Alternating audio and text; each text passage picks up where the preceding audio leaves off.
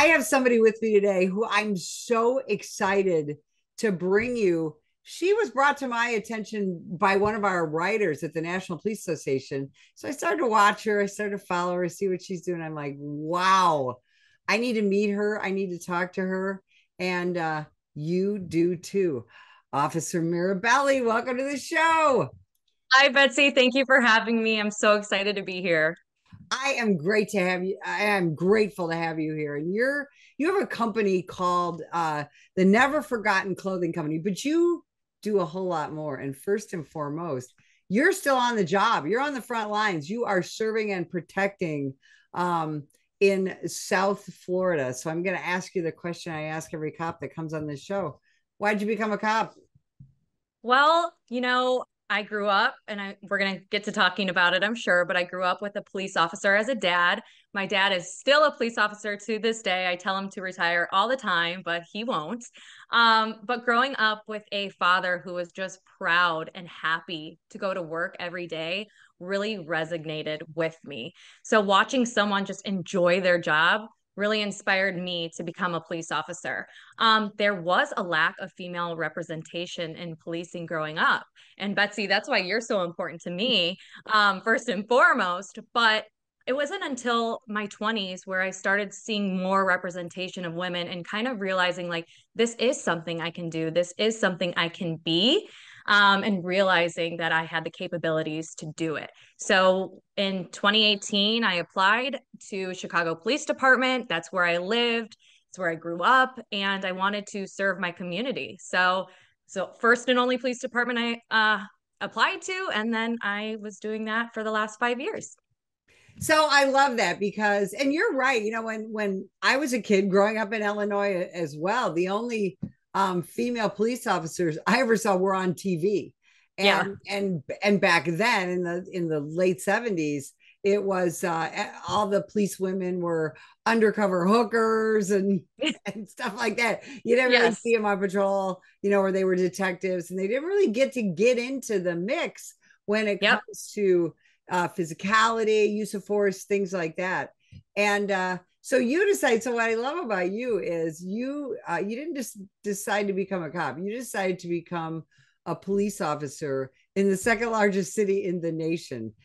So wow, that was, I think that Chicago police officers probably see more. I think you saw more in 5 years than a lot of smaller department police officers really would see in their whole career, don't you think? What kind of things were you involved in?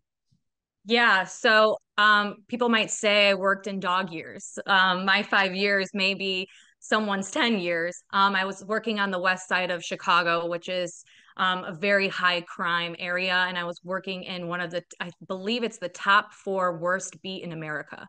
I dealt with shootings every week, homicides, and our shot spotter was going off constantly all night long. And yeah, it definitely grew me as a police officer, as a human being, responding to call after call after call. And I also worked at the front lines of the 2020 riots downtown Chicago. I was deployed to a citywide suppression team and worked there. And that taught me a whole lot really, really fast, especially working in the city of Chicago. During the 2020 riots, here you are, much like my daughter, you were raised by a police officer. And in 2020, we're being told that cops are bad, cops are racist, cops are this, cop, we're white supremacists and this and that. And I know you were a police officer, but I also am guessing you were thinking, wait a minute, I wasn't raised like that. I didn't hear those things when I was a kid growing up. I wasn't raised by racists, and I wasn't raised to become a racist. How talk about what that was like from being a cop's kid point of view. It was so hard, and I felt like I had to speak up and use my voice more than just a police officer, because my dad provided me with so many opportunities in life and taught me how to be such a good person. And people, like you're saying, are going around saying that cops are these horrible people, and I know firsthand, that they're not. And it was so hard because the evolution of social media is so strong, and especially in 2020. So, seeing friends of mine that I, thought I had their support posting, horrible things about the career that I love was so hard to see. The wave of the hate online just became so much and on the news, and it was hard to see. And honestly, that's when I kind of started speaking up more on social media. And that's really how me as like an influencer, I guess, in some sort, I used my platform and my voice to kind of invoke change and kind of speak out on our side as a police officer and as a cop's kid. It was hard. It was definitely hard to see. Talk about that evolution of social media. And, one of the things that we've seen really since 2014, but it's kind of been ramped up since 2020, is cops getting in trouble for what they say on social media. So talk about that evolution and tell people how you balance that and stay within policy. Yeah, it's so incredibly hard. So, like you said, I work for a South Florida agency, but I worked for Chicago police for 5 years. In Chicago, they were really supportive of me posting how much I love my job and encouraging, women and other people to join the police force. And I believe that they feel the same in South Florida. However, they do expect me to keep my agency private and things like that, which I totally respect. However, I see other police departments utilizing their officers who have a voice, and it really helps their recruitment as well, because there's a lot of times where people are thinking of becoming a police officer, like my story as well, and they don't see that representation. They don't see people just like me and you humanizing that badge, and they don't know that they could become a police officer too. I was actually just talking to someone yesterday who does recruitment for their agency, and they're a first generation police officer. And just talking about that, it would encourage so many others to join the force. So I think social media can be a really great tool for agencies, but I do understand that some agencies are worried about what we say because we are under, a microscope in the media, and everything we say can and will be held against us. So it definitely goes both ways. Yeah, absolutely. That's very well said.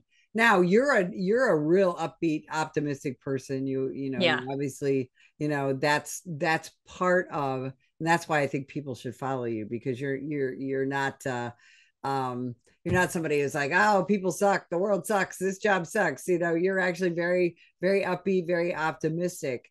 And but you've seen some bad things. And how do you talk about some of those bad things and how you deal with it and balance that in your life? Because one of the main things that we all know about the Chicago Police Department in general is they have suffered some horrible mental health crises within their own agency. Talk about how you dealt with that. Yeah, so the first thing that comes to mind for me is a former partner of mine that summer of 2020 was Ella French, Officer Ella French, who was tragically killed in the line of duty August 7th, 2021. She was one of my very best friends. And honestly, she is one of the reasons that I do what I do today and speak out on stories, because there is a lot of tragedy. There is a lot of realities on this job that are not positive.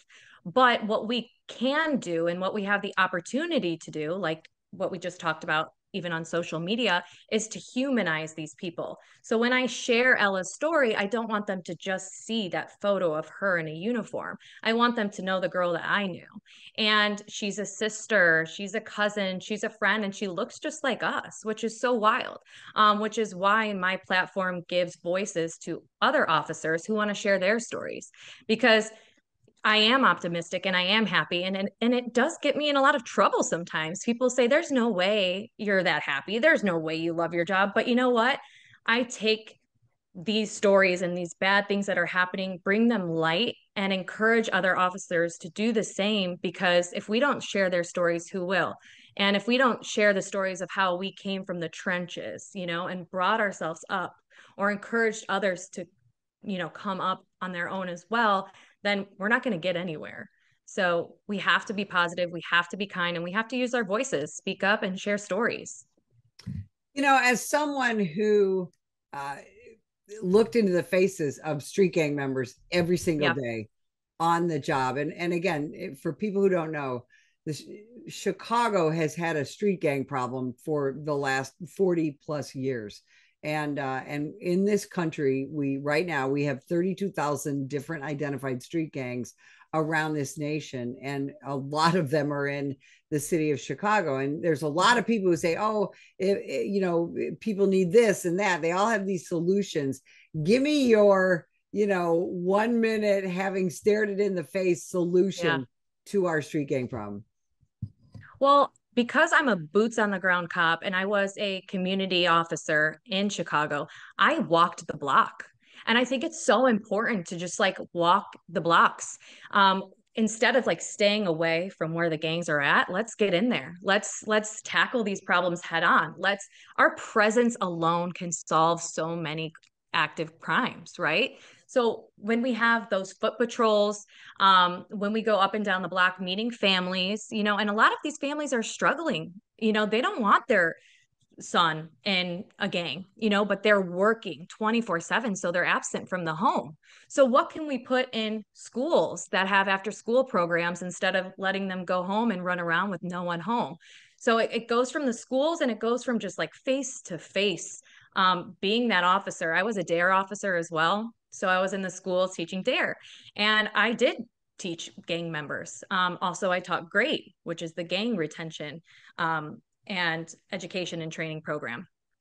And just getting in there with these students who are thinking of joining a gang, or their parents are in a gang or whatever, talking to them face to face, telling them that there's more to life than this, encouraging them, and showing them that the police aren't so bad because they can put a face to a name is so important. So I really just think face value is just like getting in there, walking the block, meeting the families, telling them that there's help available, and getting your officers into schools. And didn't you find, because I don't think a lot of people know this, that most of the people in the neighborhoods that you dealt with were happy to see you, wanted you Yes. in their neighborhoods? Talk about that for a minute, because I think people are so surprised to hear about that. And I had found this in the city of Chicago for decades when I would go there and do some of the other work I did. Um, Gosh, there would be prayer rallies for Chicago Yes. police officers, and there would be, the community loves the Chicago Police Department, don't they? Yes. When I came to Florida, now I'm an officer in South Florida, everyone said, oh my God, you must be appreciated by the community so much more in Florida.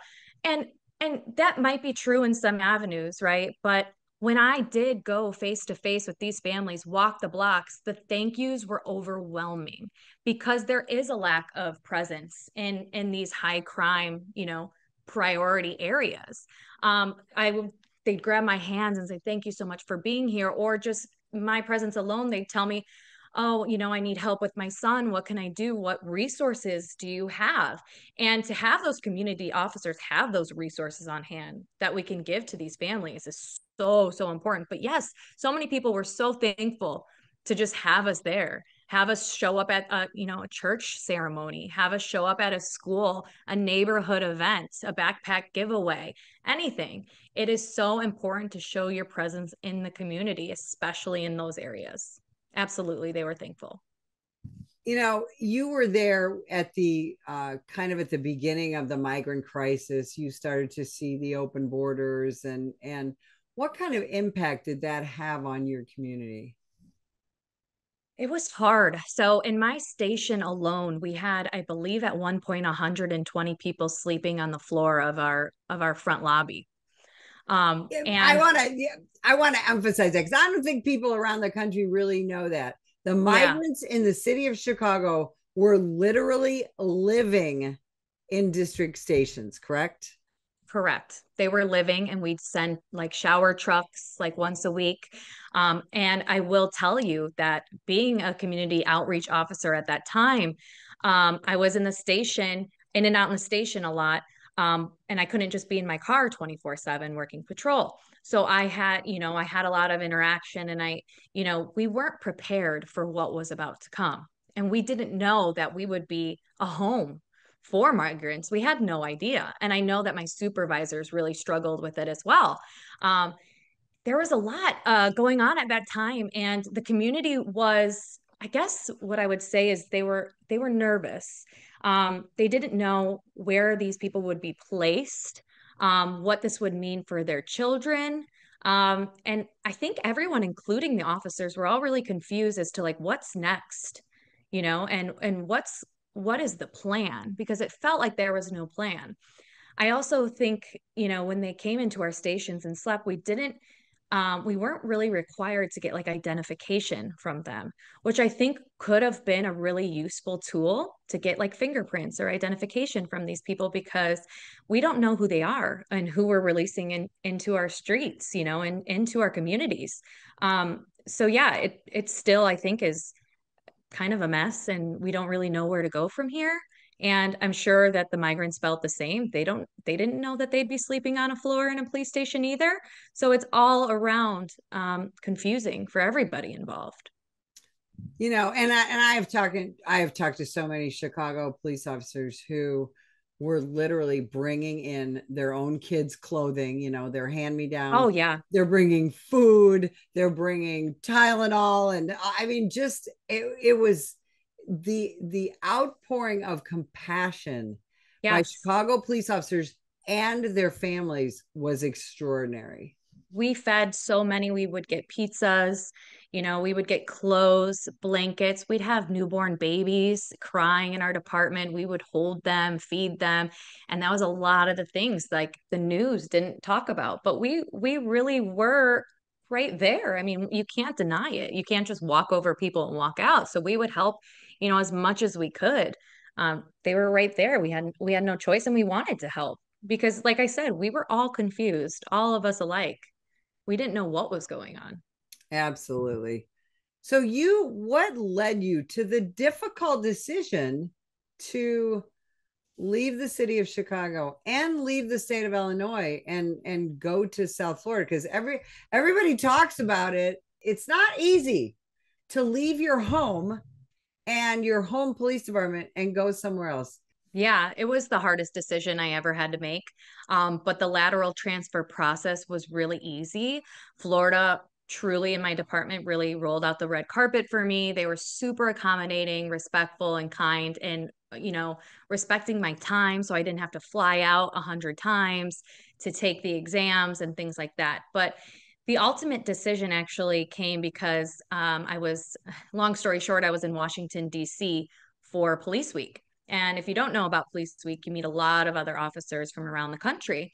And that's actually where I met my fiance, who is a police officer in Florida. So we met there, we did long distance, and we had to decide where are we going to live, Chicago or Florida. And he's a police officer as well. And I think the easy decision for me was to move to Florida, become a police officer in Florida. Like I said, it was really hard decision to make, to leave my family, leave my community, leave my coworkers, my friends. But it's been a year now, and it's been such a great decision. I don't regret it at all. The community, the support I have here is incredible. And I'm loving being an officer in Florida. Well, and let me just remind people that the weather in Chicago is terrible about 80% of the time. So Yes. Yes, I haven't had to shovel any snow or, scrape my squad car's windshield off. So that has been great alone.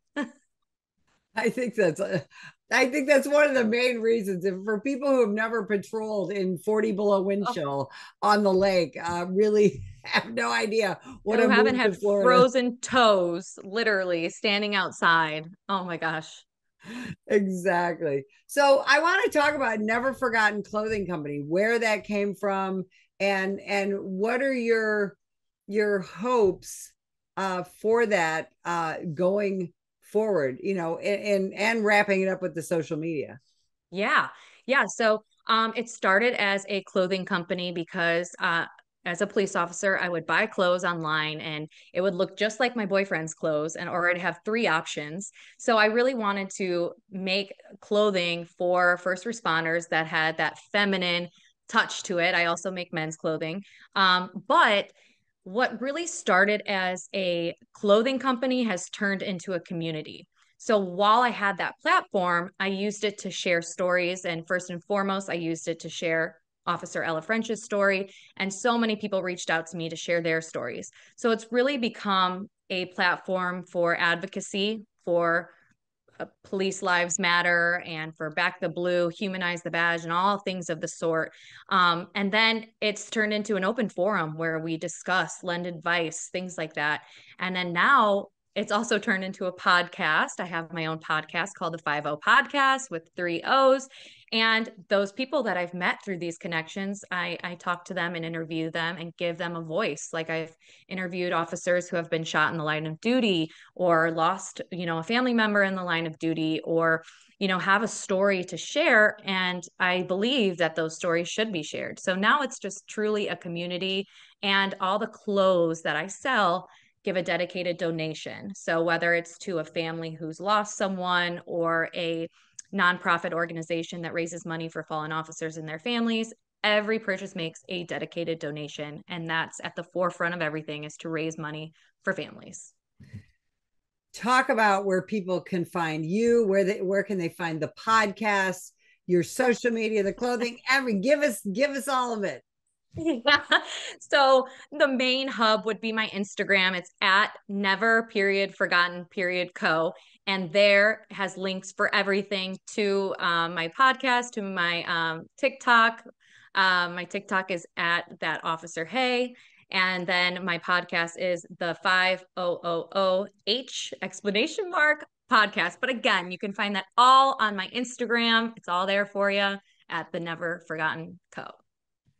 I'll tell you that the amazing Officer Mirabelli, you are just an inspiration. You are my little sister. You are incredible. I want everyone to get to know you, and I cannot thank you enough for spending time with us today. And if you would like more information about the National Police Association, visit us at nationalpolice.org.